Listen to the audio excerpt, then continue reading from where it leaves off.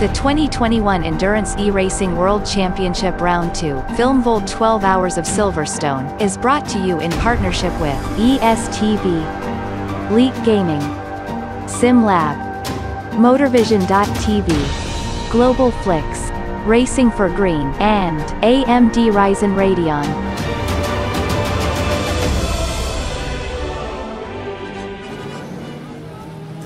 Welcome back, ladies and gentlemen, to the FilmVolt 12 Hours of Silverstone, where we're making our way into the final 4 hours of a race. And a warm welcome to everyone watching. Either if you're watching the highlights, well, this race has already happened. I won't give spoilers, not that I can, because at the point of which I'm saying this, I don't know who's won the race yet.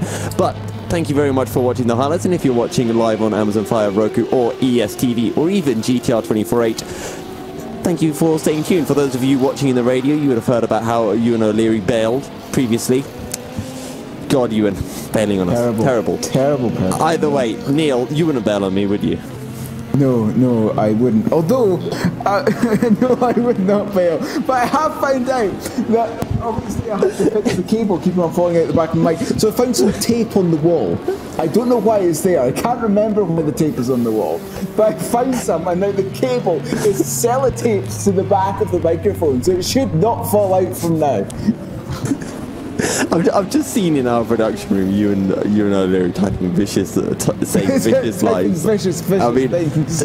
To be honest, I'm all for you joining, and we can have a bit of a tricast for a bit. But before that happens, before we talk about betrayals and Game of Thrones style things, let's talk about the battle for the GT3 class, because we're talking about just over 15 seconds separating the three drivers. Alexei Mizin leading the GT3 class field for the 717, Martin Millertai in the 41, and Sebastian Hoeb in the 13 Danish Sim Racing League car. Yes, and we've just got an instant decision from the incident that happened just before that last ad break. Car 22 has got a 68-second stop go, 22 being the LMP2 Mugen Sim Racing car after an incident with another LMP2, the 007 Pro Sim car at turn 1. So a 60-second stop go there for the 22 car, which was. Well, it technically still is, because it hasn't actually taken its penalty yet. That 22 car was doing very good. It was in 4th place in class. It was 4th place, and it's been closing in by over 4 seconds a lap. Last time round, 2 seconds on to Paul Holt, and is currently 10 seconds behind the 334 Fair Racing team. But clearly, Mugen Sim Racing haven't been playing it fair enough, and they're going to be dropping down in a 60-second stop-go penalty. Turn lower is only 1.5 minutes behind them. I actually think they're going to come out of the pits only about 10-15 seconds ahead, and turn lower is absolutely flying right now. Yes, it's absolutely flying in that LMP2 car. As you said, setting incredibly fast lap times, especially in these conditions. It's like what we said. I think it might have actually been myself and Alex said it beforehand. Is that, you know, rain is like a great equalizer. That really sorts out who the best drivers in the field are. It is a great equalizer unless one of you happens to be on a wet setup and the other one is on a dry setup, and in that case then, while it does kind of level up the playing field, one of you will have an inherent advantage. Incident involving car number 766 and car number 717 on lap 224 in or near turn 3. Excuse me, looking at the number 13 Danish Racing League car, Sebastian Hoeb is only 4 seconds behind the number 41 Mugen Sim Racing car, as there's another incident under review between the 766 and the 717 in or near turn 3. The 717 being the Unison Racing car, and the 766 being, if I can just find it again, which one are you? Unless I can't see things, probably is the DSR Dream Team car. That's right, LMP2. So it's been an incident between the two of them at turn 3, which is the first hairpin of the loop. Yeah. And just for more updates in the GT3 class battle, Alexei Mizin, his last lap doesn't exist. Martin Millertai a 2:12.9 and Sebastian Hoeb a 2:11.8. Sebastian Hoeb now 3.6 seconds behind Martin Millertai, who is at 10.6 behind Alexei Mizin. So the gap between first and second is remaining stable, or at least a lot more stable than the gap between Martin Millertai and Sebastian Hoeb. Yes, and Sebastian Hope, look at that gap just coming down and down.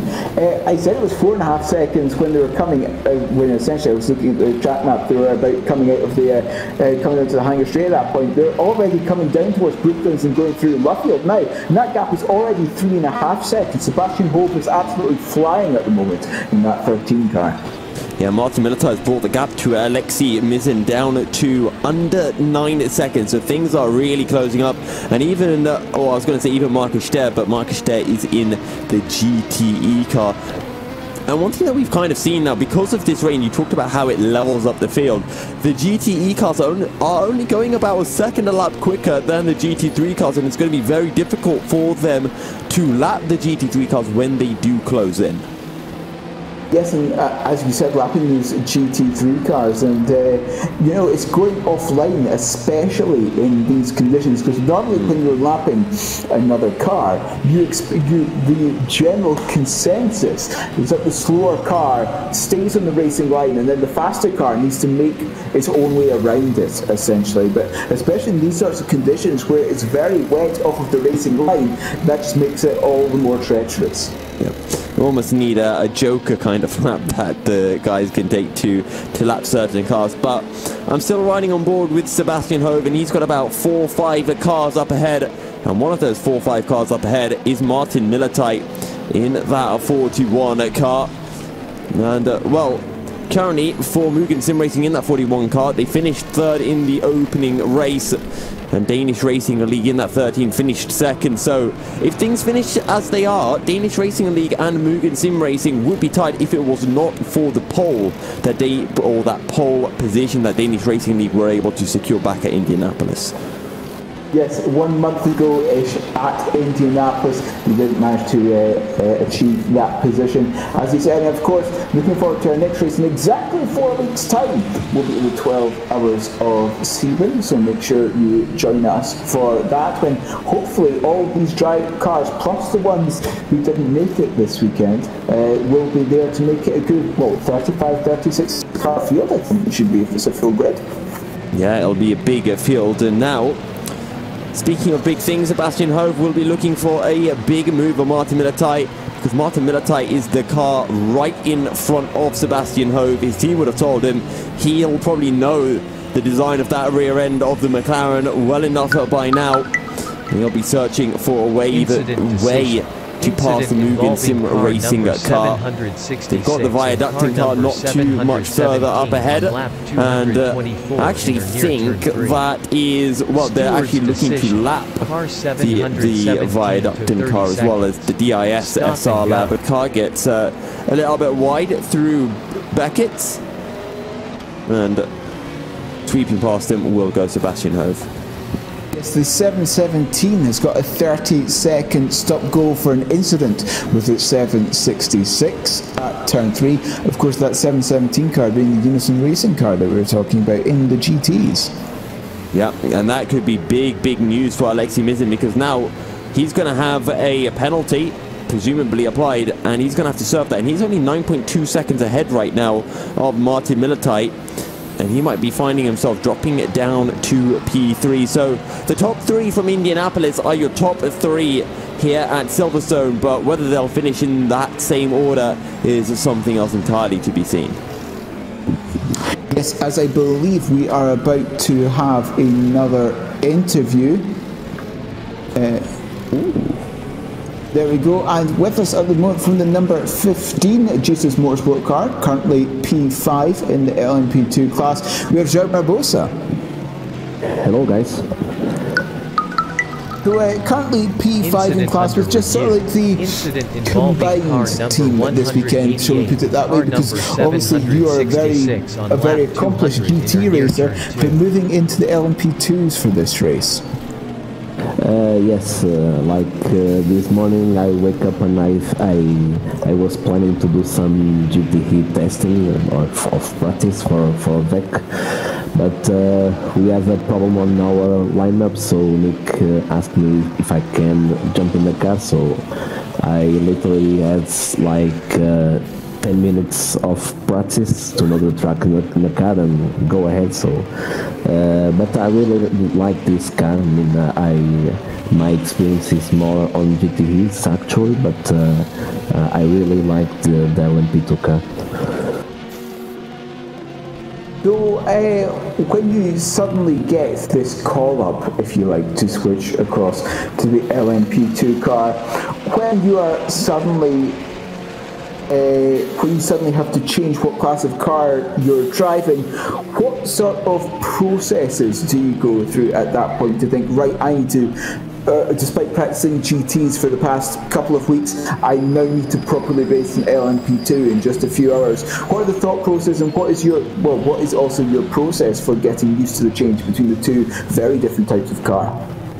Well, I didn't actually have much time because that was literally 30 minutes before I jumped in the car, so I only did like 10 laps to know the track. The most difficult thing on this change is actually the multi-class lapping thing. I mean, the passing GTs and GT3s, because if I'm used to be lapped, I'm a GTE, so I'm used to that process. LMP2 is a little bit different, but the most difficult thing that I had in my first stint was understanding where was the points that I could pass the GTEs, because I literally don't know where I was much faster than the others. So that's first thing that I told me that was terrifying because of that, because I really didn't know where I could pass the other cars. So that was the most difficult process, because the setup is okay. I mean, the guys develop a setup that works on the dry and on the wet, probably better on the wet, and Tion is doing right now a fantastic job. But I believe that the most difficult part is that lapping cars. And I suppose because you just suddenly jumped in the car, you've got to kind of trust the setup that your teammates have made over the past couple of weeks or so. Yeah, the setup is pretty nice. I mean, the thing is, I had the first thing to get used to the lines, where was the lines, because it's very different from a GTEs, because in these LMP2s you can throw the car and you will turn, on the GTEs that doesn't happen, so it's a little bit different, but the setup was pretty good. I didn't have any problems with that. I didn't have any spin or crash on my first stints. So I think the guys did an amazing job to prepare the setup. Will you be getting into the car again at some point in the near future, or is that you done for today since the rain and the darkness is coming? Actually, I don't know.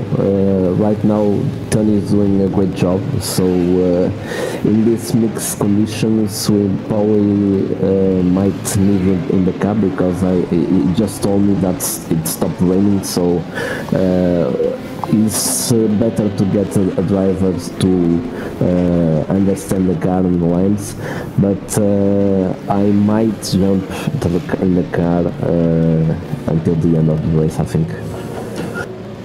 So you currently are P5 in the class. Are you aiming for anything higher than that today, or do you think P5 is kind of, because of the gaps kind of around between the cars around you, so do you think P5 really is kind of maximum that you can get today? Well, I will say P5 is a pretty nice result. The teams here are pretty strong, so I will believe P5 is really good. Right now we are fighting with the Ramada boys. I think they had some problems when they started raining, because they lost some time. And that 60 stop and go penalty to the 22 help us to get a little bit close.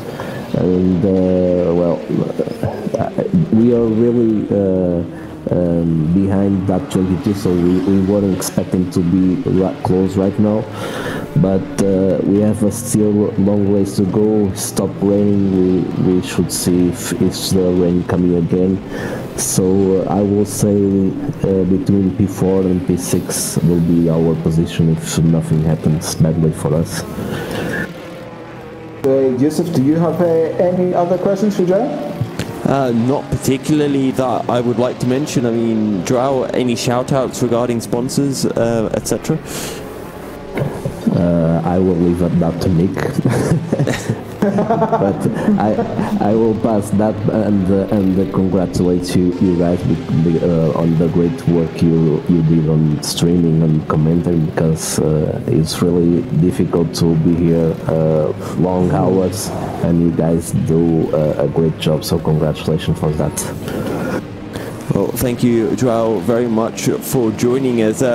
Literally, right as we end this interview, we just see an incident happening in the battle for the GT3 class as Sebastian Hove pulled off a move on Alexei Mizin, but ran a little bit wide going into Village Corner and got tapped on the rear end, spinning Sebastian Hove around. So Sebastian Hove now finds himself back down in third place. So he's not going to be happy with that one, and he's got all of that work to do all over again, Neil.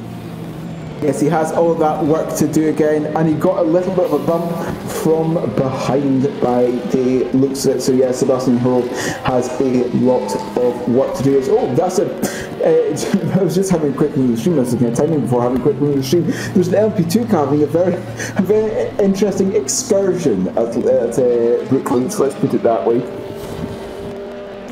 But yes, and there's been a couple of penalties handed out while we were speaking to Zhao. The first one is, just let me find the list actually first. The first one was, that's right, we talked about the 30-second stop goal for car 717. Let's just hold that thought for a second, Neil, because here comes Martin Militai, and he's going to go down the inside of Alexei Mizin up into Stowe Corner. This is for the lead of the GT3 class. Martin Militai has pulled it off. The 41 Mugen Sim Racing car takes the lead of the GT3 field. Yes, taking the lead of the GT3 field, an extra 7 points for that number 41 car. And as you said, just passing the 717 Unison Racing car as they are coming across the start-finish line now to begin lap number... Oh, where's the timing list? I can't quite remember. To begin lap 237 for those two. Yeah, our race leader, Jan Woznicka in the number 10 Pinson Drillers Esports car on to a lap at 268.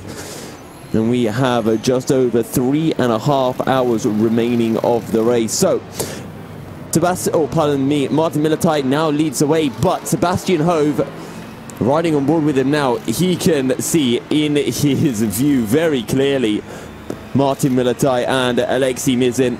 And I'm sure he'll be able to get through fairly quickly. We know he was the quickest driver of this three-way battle. And tone lower as well at the moment, only 22 seconds behind Zoltan Boda. And closing in as well at a decent pace, at 3 seconds quicker that last time around. Yes, a few seconds quicker that time around, as you said, but just by having a look at it, Hove really has not... Hove is keeping up with the cars ahead, at least. You've got to remember there's only 1.4... Sorry, there's only 2 seconds pretty much separating the top three in the GT3s as it stands. They're all making their way down towards the S's.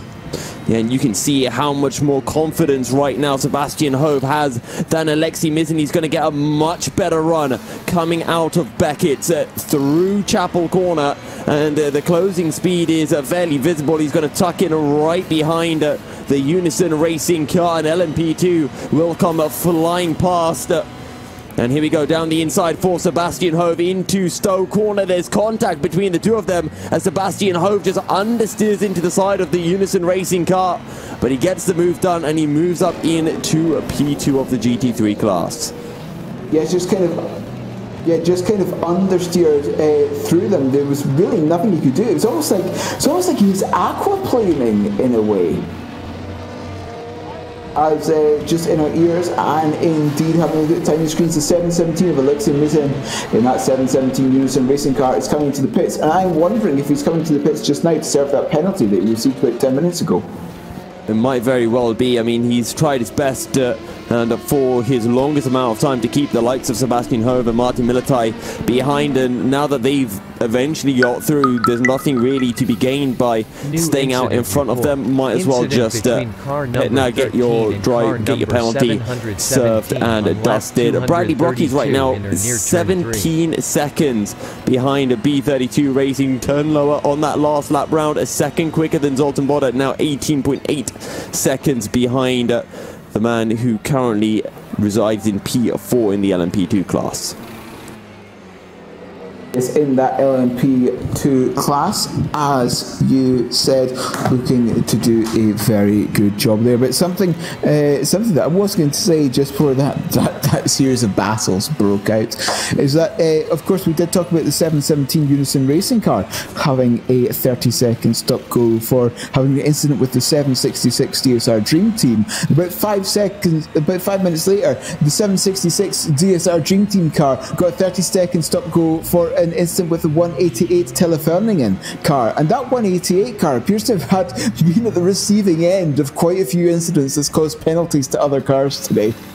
Yep, I think it was the case actually last month as well, back at Indianapolis, but either way, they'll be hoping that they can keep things clean up for themselves for the rest of the race. Just keeping an eye on some other gaps via Ducton. I think it's currently Mikel Sigor at the wheel, 15 seconds behind Jose Berengawa.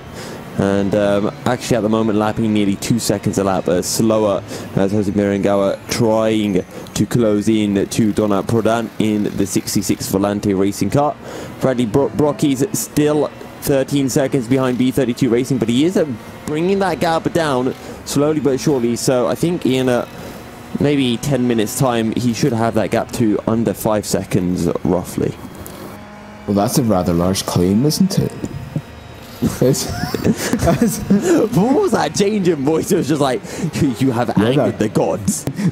you have angered the gods. This means this does not happen anymore. You have mentioned it, therefore it will not happen.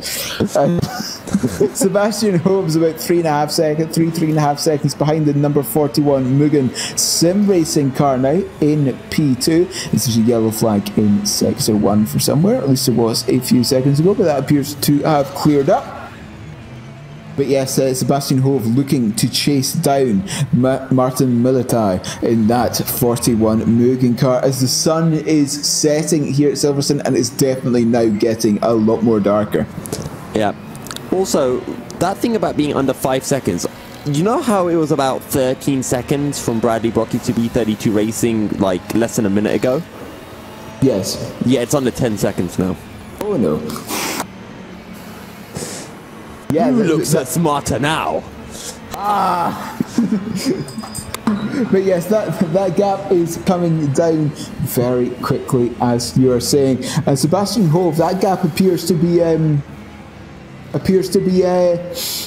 stabilising at the moment at roughly about 3.6 seconds as it stands. You just had to commentate, because literally as soon as you said that, it dropped to 2.2 seconds. No. But on the plus side, that means that it's getting closer, which means we're going to have a battle on our hands for the GT3 race lead. Yes, a battle on our hands for the GT3 race lead, as you said, coming down towards the club chicane.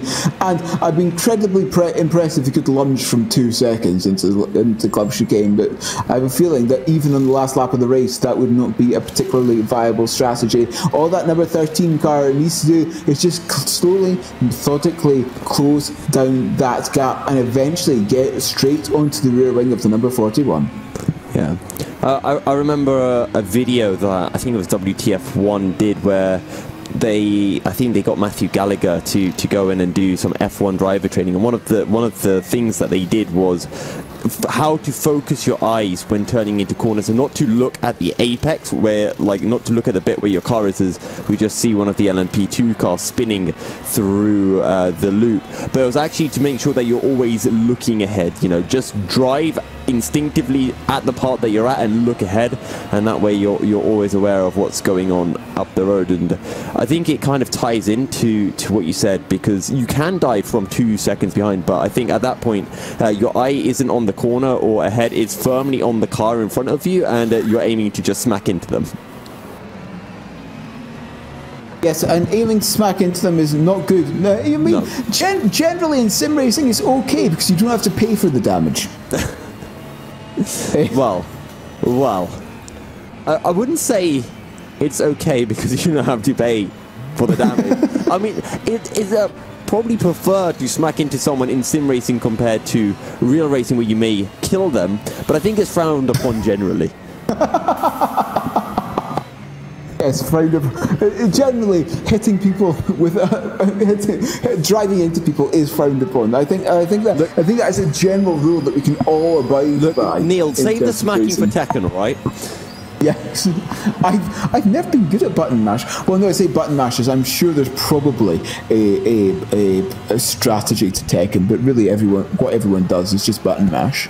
Yeah, I mean, we still got Street Fighter 2 in my house on the old Nintendo, and everyone plays it apart from me because I hate it. Because I press a button and nothing happens, and then it happens like later. So it gives me an excuse. I can blame the game for the reason why I'm terrible, but also I hate the game as well. And sometimes my friends would bring Smash over, and I'm terrible at that as well. I'm just terrible at fighting games in general because they're not racing games. So there we go. There's an incredible free version of Bomberman on Steam now. It's absolutely fun to play with friends. Anyway. Bomberman? Yeah. What I'll have to send a video to you. I'll have to... Ewan, please don't ask if I've really got friends. Please don't do that in the production room chat. Friends, I feel like this could be the next, GTR content, GTR 24H staff play. What was it called again? Bombers. I can't remember what the version is called, but it's a version of Bomberman, yeah. Bomberman. Okay. Do you just go around like bombing things? Oh, it's an incredibly fun party game that you play. It's absolutely fantastic. But anyway, we are reaching the half-hour mark. The minute hand is reaching the bottom of the clock. And as a result, we will now take a short break to have some words from our sponsors, and we'll be right back.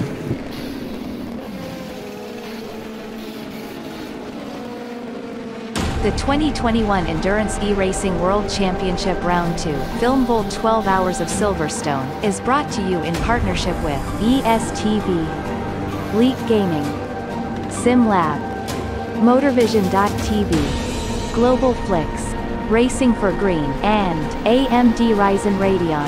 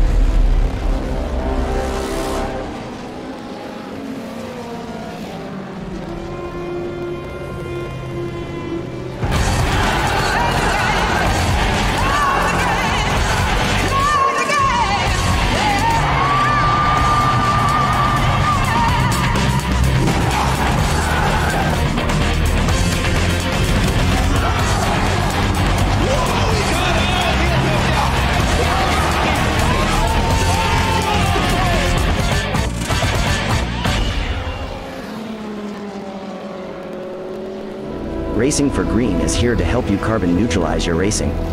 By planting new trees, Racing for Green offers to make your racing carbon neutral.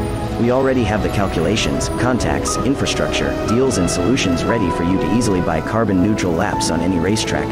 It doesn't matter if you are a racing fan, team owner, driver, sponsor or partner. Anyone can buy CO2 neutral laps in the Racing for Green webshop and trade CO2 emissions for New Forest. Racing for Green.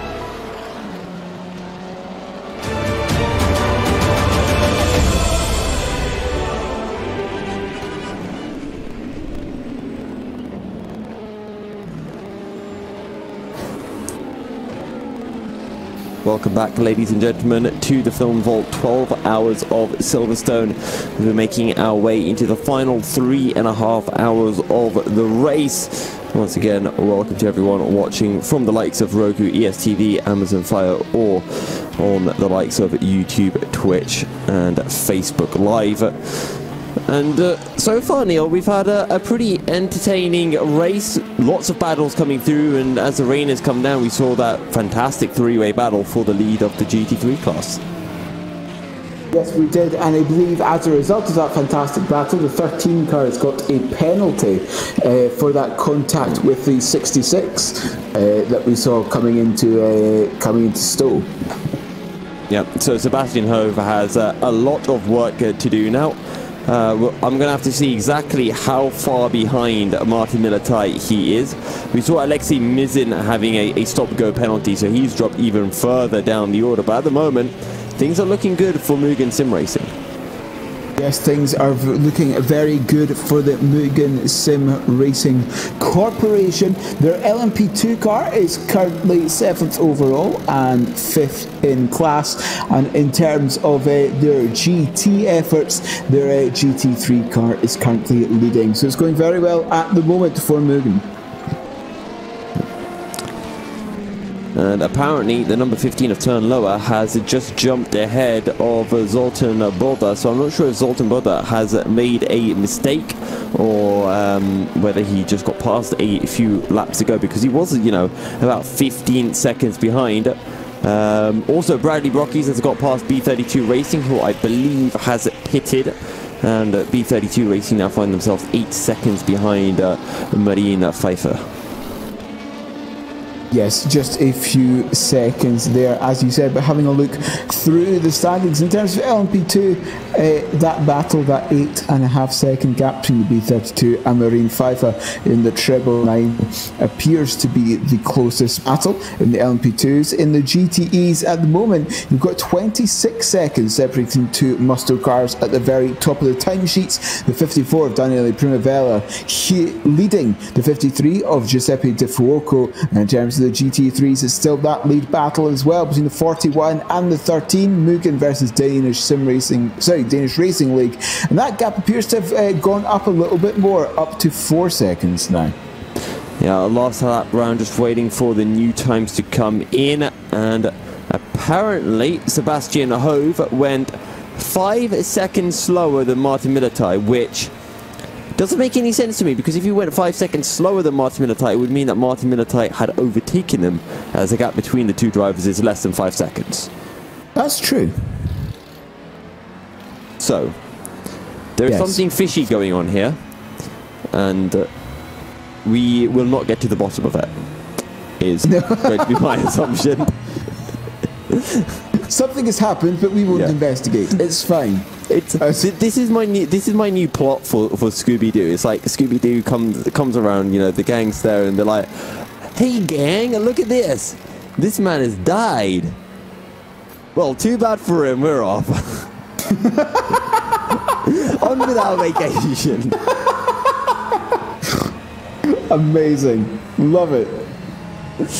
But yeah, that version of Super Bomberman that I was talking about is called Bomb Tag on Steam. It's a very fun game to play, and I think it's free as well, so I would highly recommend it with friends. Okay. Yes, but yes, that number 13 car is slowly making its way to the front of the GT3 pack, or at least so making its way to be able to fight for that first place in the GT3 pack. Still 4.7 seconds, that gap as it stands. Yeah, 4.4 seconds, and it's fluctuating, and it has been steadily increasing. We'll have to see what it is at the end of this lap as the GT3 drivers make their way into Sector 3. There's a yellow flag, that's an LMP2 car rejoining, and Sebastian Hope will have to just lift out of it ever so slightly. There's a group of 4 or 5 cars up ahead, and I have a feeling that right at the front of that group is Martin Militai, who is being lapped, and maybe that'll cost him a tad of time, as it, I believe, cost Sebastian Hope, considering his lap was a 2:15.5. So across the line, let's see what Martin Militai and Sebastian Hope are able to set as we wait for our timings to update. Martin Militai a 2-minute 11.7 and Sebastian Hope a 2-minute 11.2. Yeah, so half a second between them through that lap, and to be honest, that half a second could easily be attributed to just traffic. Yeah. You know, and half apparently, a second at this point is really not that different. He's gained half a second, but the gap's gone from 5 seconds to 1.5 seconds. I mean, I know I work with maths each day at work, but something doesn't add up to that to me. That's just my personal opinion. Well, I think last lap round, Sebastian Hope didn't like how the maths worked. This time, he's quite a fan of maths, and he can see, I think, the McLaren up ahead, and the McLaren's actually on the back of, I want to say that's the Viaducten car, but I think it also might be the 188 of Gert Nielsen in the Teleforeningen, and that's an incident that's happened, and that is actually Martin Militai that's run wide, and now the pair of them are going to be side by side, and it means Sebastian Hope can slot past on the run down into Maggots. He's got Teleforeningen right up ahead, and he's going to be hoping that he can find a way through without any issues at all, because he's flashing the lights and trying to get the Teleforeningen car to move out of the way, because he knows that Martin Militai is hot on his heels. Yes, he knows that that number 41 is right there as they're making way down the Wellington Straight. Oh no, sorry, that's completely the wrong part of the circuit. That's the S's, it's the Hanger Straight. Oh god. But yes, flashing the lights, as you said, perhaps trying to psych out a little bit the cars ahead, but trying to use as much of the slipstream as possible as they come down towards Club. And Martin Militai will dive on into the pits, so he's had enough. He'll pull it in the pits right now after that mistake, and well, they're pretty much nose to tail at the end of that lap. So when Sebastian Hope does eventually make his pit stop, you'd have to assume that'll be very close between the pair of them. Yes, indeed, he screams no mass and comes into the pits. But yes, that was going to be very interesting to see once that number 13 car actually comes into the pits next time round. Well, at least their next pit stop, I should say, rather. It's going to be very interesting to see how the time gap is going to be between the 41 and the 13. But anyway, the 13 now has a relatively clear track ahead, does not have to worry about being attacked from behind, and also does not need to worry about attacking another car. So at this point, he can just think about setting some incredibly fast lap times. I'm just looking further up the order as well, and turn lower, now only 19 seconds ahead of Saltenbode. That kind of gap is looking fairly stable. Jerome Quico, I'm not sure what he's done last time round, but fastest man on track right now is not Pinsim Drillers Esports, is Varga Sim Racing, having set a 56.4, 1.5 seconds quicker than Jan Vosnica. We saw this at Indianapolis every now and then. Dewey Toman in that 117 Varga Sim Racing car would just put in some blistering laps and be at the top of the timing sheets. Yes, being at the top of the timing sheets, and there you go, there's the 41 car now making their way down to turn 2 after their pit stop. But what I also very like about these LED boards, not only does it show you their class position number, but also when they're stationary in the pits, it counts up the seconds, the amount that they're stationary is on the LED boards. I like those very, very much, I must say. See, you and your LED boards, meanwhile I'm here with my basic timing sheets, although I think I might have to upgrade to your LED boards, just so that I can see this awesome information that you are receiving.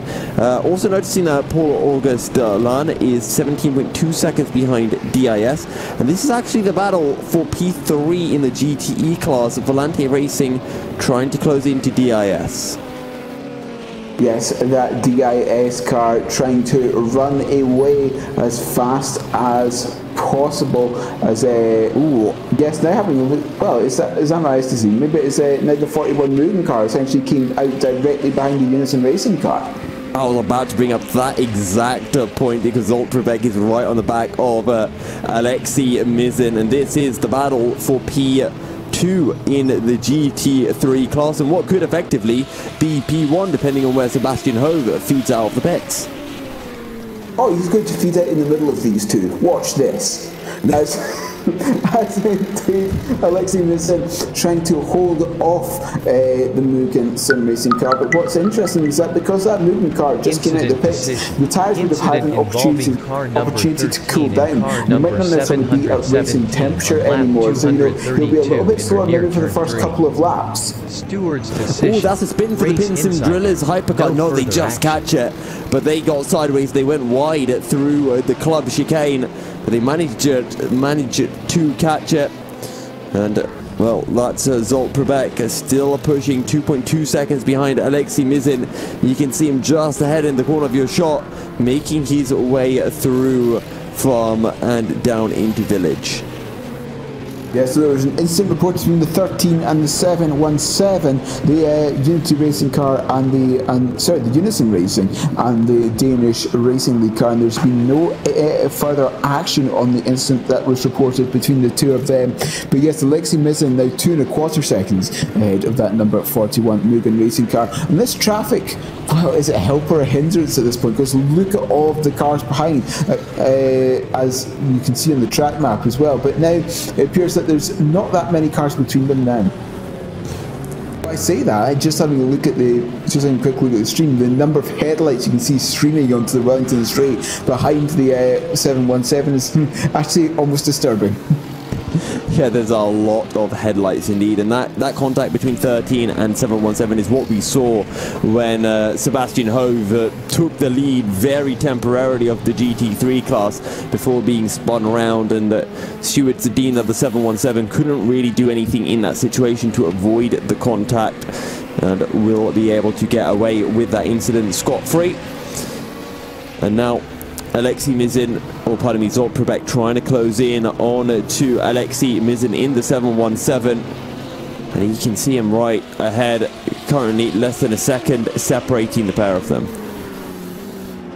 Yes, less than a second separating the two of them as they're making their way down towards Stowe. A very difficult corner, Stowe, because no matter where you put on the throttle, it's always too early at Stowe. But it's as you said, less than a second separating the two of them now. Oh, Unison Racing going to run a little bit wide into club corner. This should give Zolt Trebek a good chance to really close in. You can see him right on the tail of that Aston Martin as they make their way on the start-finish straight, and Zolt Trebek really just yeets the car over the final curb, throwing it onto the start-finish straight. Not going to be able to find a way through, but the more these two battle, the better this is for Sebastian Hove for when he makes his eventual pit stop. Yes, that eventual pit stop, the more that these two cars battle, the more the lead for the 13 car extends as they're making their way through the loop now. Zolt Trebek and that number 717 Unison Racing car. But again, I don't think Trebek can really get the amount of attacks that he wants on the 717, just mainly because the traffic keeps on coming. And Alexei Mizin ended up running wide. He had the hypercar, pardon me, not the hypercar, the prototype car on his inside through Aintree, and as a result he was just on the greasier part of the circuit, and he just ran completely wide, which has just gifted the position over to Zolt Trebek. So just like that, the battle for P2 in the GT3 class has come to a conclusion. Yes, with the help of traffic as well, and that's something you've always got to be careful of, especially when you're driving a GT car. It's the faster traffic coming through, and you always need to have a couple of, well, one eye on the road ahead and one eye in your rear view mirror to make sure that you're not, to make sure you know at least where the traffic is. But that is indeed Alexei Mizin now into third place in the GT3 class. Unison Racing car is, it's not, the Mugen Racing car is now 1.4 seconds ahead. The question is, can Mizin stay attached to the rear wing of that 41? And the answer is no. He has a moment through Beckett's and he's lost even more time and now finds himself 2.5 seconds behind Zsolt Przebek. And well, Zsolt is really flying. The last lap he did a 2:10.5. That was actually a 10th quicker than what Sebastian Hove was able to do. So presumably once Sebastian Hove does pit, he's going to come out a 10th or so off the back, or maybe a second off the back of Zsolt Przebek. Just an update further up the order. Jerome Quickel 2.5 seconds quicker than Dewey Toman last time round. This battle for the lead of the LMP2 class is not done yet. Yes, certainly not done yet there either, as you say. The GTAs though is still 1-2 for Musto, 34 seconds separating the two of them now, and Sebastian Hove is yet to make that pit stop. He's got a 36-second gap over the number 41 Mugen car, and now that number 41 car can sort of relax from attacks from behind, because as you said, it does not appear at this moment in time that the 717 actually has the pace to keep up with the 41. Yeah, it's the 717 just really struggling at the present point in time. We'll see if Unison Racing can find their feet in a few laps and close back in, because this GT3 class, I mean, we've seen it before, we've seen it time and time again, and we're seeing it more and more now. Sebastian Hove into the pits. Let's see where he feeds out. Yes, he was going to feed out somewhere. I guessed that it was going to be in between the two cars. We've got to see if that comes to fruition soon, and indeed we've got to just wait until that GT3 car continues to make its way down the pit lane. And of course, I was saying this earlier as well, Silverstone's got the time loss in the pit lane at Silverstone is actually quite small compared to other circuits, mainly because you completely miss out the club chicane in the pit lane. Yeah, I'm not actually too sure, because I know that the pit lane you're able to cut through the entirety of the club chicane, but it all depends on where that pit limiter is, because I know in the F1 game it's actually one of the longest deltas that you lose, just because of how early you have to go on the brakes and enable that pit limiter, because you're essentially enabling the pit limiter almost from the very start of the pit lane entry, and only able to get onto the power right on the exit of the pit lane. So I'm not too sure how different it is between the F1 game and R-Factor 2. But either way, Sebastian Hove out of the pits, and the question is, where is Zsolt Przebek? That moving car, I think, has made its way past the number 13 in the pit lane. Indeed, there goes the number 13 out back onto the circuit, coming down towards the loop. I think he might have actually been able to extend that lead to about 5 seconds. Yeah, I'm just waiting for the confirmation to come through on timing. 2.6 seconds. I'm riding on board with Zsolt Przebek now, and I think you can see the faint rear view lights of the number 13 of Sebastian Hove. So Sebastian Hove, he made those final few laps really count. Yeah, about 3 seconds the gap once that gap is equalised from the Danish Racing League car coming out of the pits. We've got to remember the Racing League car will have slightly colder tyres, so they might lose a second or so in the next lap.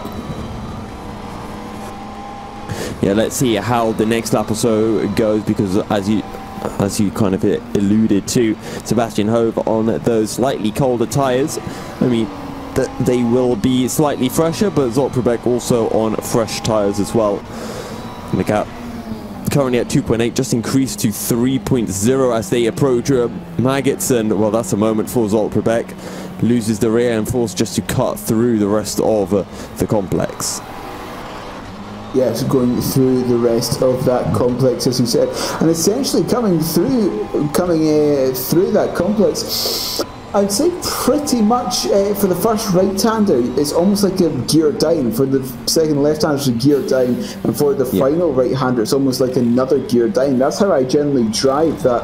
That's generally how I drive that section. It's just clicking down a gear for each of the turns. Zsolt Przebek's back in the pits. That is fairly interesting. Well, I did notice that he had a little bit of an off through the S's, so I'm wondering if he's been pinged for track cuts and has to make a drive-through. I mean, that would be very sad if it was, because he definitely didn't gain any time. He really slowed down and he lost about half a second. but he's absolutely flown through the pits. And, well, going back to what I was saying about the pit lane of F1, the other thing is you have, for Silverstone, one of the lowest pit lane speeds of the entire calendar, but judging from how quickly we just saw Zsolt Prabek go through the pit lane, I don't think that's the case at all in our Factor 2. It seems to be a very fast pit lane indeed, yeah, you are correct. But yes, Zsolt Prabek now back onto the Wellington Straight. The question is, what is the gap? We'll find out roughly once that gap is equalised. I think it might only be as much as 10 seconds now. Yeah, and I'm just wondering now, Zsolt Prabek, where has he come out relative to Alexei Mizin? Because Alexei Mizin is making his way into Brooklands now. So Alexei Mizin is 8 seconds behind Zsolt Prabek, who... I don't know how is Zsolt Prabek 9.5 seconds behind Sebastian Hogue when he was about 5 seconds behind and had to serve a drive-through. Yeah, that's what I was thinking. But I said it was a very fast pit lane. I'm wondering if he went through that pit lane too quickly. Sebastian Hogue must have had a spin, right? That's the only explanation. Yeah, it just doesn't cost too much time. Yeah, I thought so. It's maybe only 6 seconds if you need to drive through. It's not that bad at all. Yeah, 6-second drive through. I'll take that. I don't mind. Yeah, it's almost worth punting out your competitors for 6 seconds, isn't it? Of course, that is not a suggestion to anyone on circuit, but I mean, if they can serve their drive-throughs in 6 seconds, well,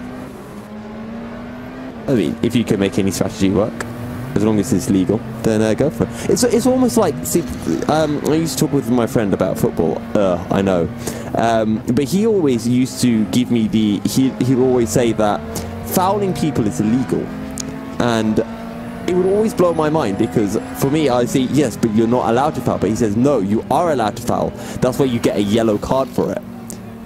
Yes, that's only a warning. It's not only a warning to tell you not to do that again. That's a very good point. It's like saying, okay, you're allowed to speed on the road because you don't get sent to jail, you just get a fine for it. So, I mean, technically you could translate that as you're allowed to take out your competitors because you don't get disqualified, you just get a drive-through for it. So, you know, it's a tactical foul, right? Tactical punt. It's a tactical punt, yes. As the what have we stumbled across? Eased ever so slightly now. It's now only down to 2mm an hour when it was a maximum of 5 or 6 earlier, if memory serves me correctly. But yes,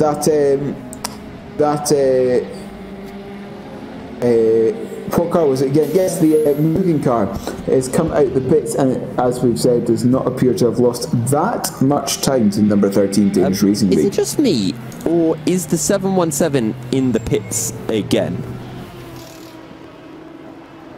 It is. Okay. So, I mean, I'm not quite sure what's happened here, but maybe... I don't know. I'm really confused. I don't know why the 717's back into the pits. He only pitted like 5 laps ago.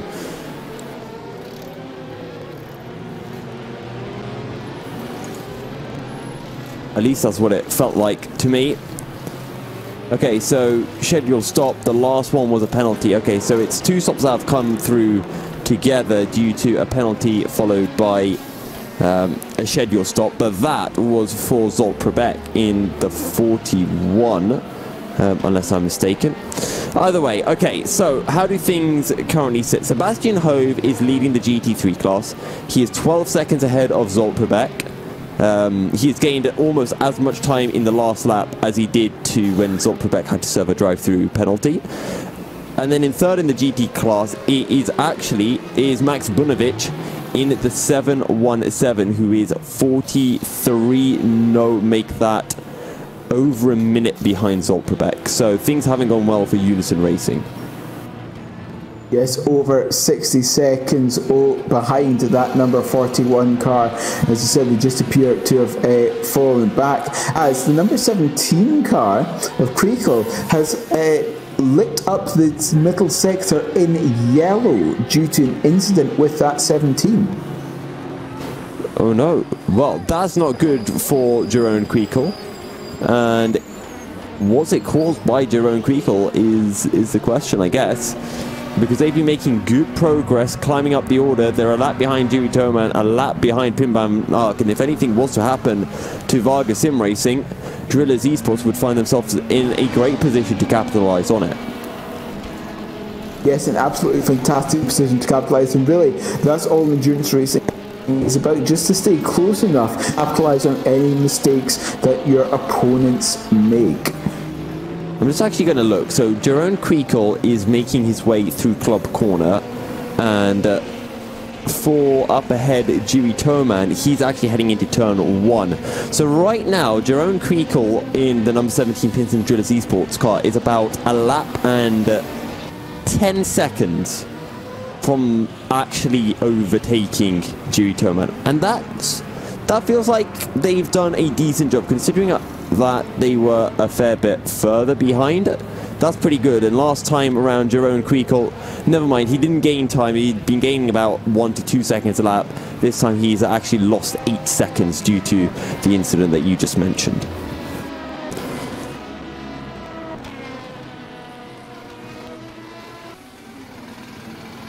I think we have a battle a little bit further down the order because Marian Pfeiffer is on the tail of the B32 racing car, and I think right as I went on board he actually just pulled off the move on the exit of Cops Corner. So that's going to be Marian Pfeiffer jumping up into, I believe that is P9. Yes, P9 for that car. As you said, still 3 points essentially at the end of this race. You got to remember it's 2 points for the position and 1 for finishing the race at that point. Yep. Everyone gets a bonus point for completing the race, and also bonus point if you have the fastest lap in your class. Or is it for pole, for being pole in your pole? Okay, fine. In that case, going back to the point that I mentioned about Drillers Esports pitting to be able to set the fastest lap, that was completely daft, and that's why I'm not in charge of their strategies. Well, it doesn't matter because remember they didn't get pole position either yesterday. Oh yeah, so they didn't get that bonus point anyway. No, they didn't. Because they had actually set a lap, but they weren't in the server at the end of the session, which you have to be for that lap to count. So. And it wasn't just for Pinsim Drillers number 10, but also for the Pinsim Drillers number 17 in the LMP2 class, which did cost them. They both worked their way up the order well. Martin Henningsen, of course, now leading not just his class, but the entire field. And Jerome Creakle running in P4 overall and P2 in the LMP2 class. Well, it's now reached 9 o'clock here in Central Europe. I can hear the church outside ringing the bells, which means it is time for a few words from our sponsors. We'll be right back, and don't go away. The 2021 Endurance E-Racing World Championship Round 2, FilmVolt 12 Hours of Silverstone, is brought to you in partnership with ESTV, Leak Gaming, SimLab, Motorvision.tv, Global Flix, Racing for Green, and AMD Ryzen Radeon.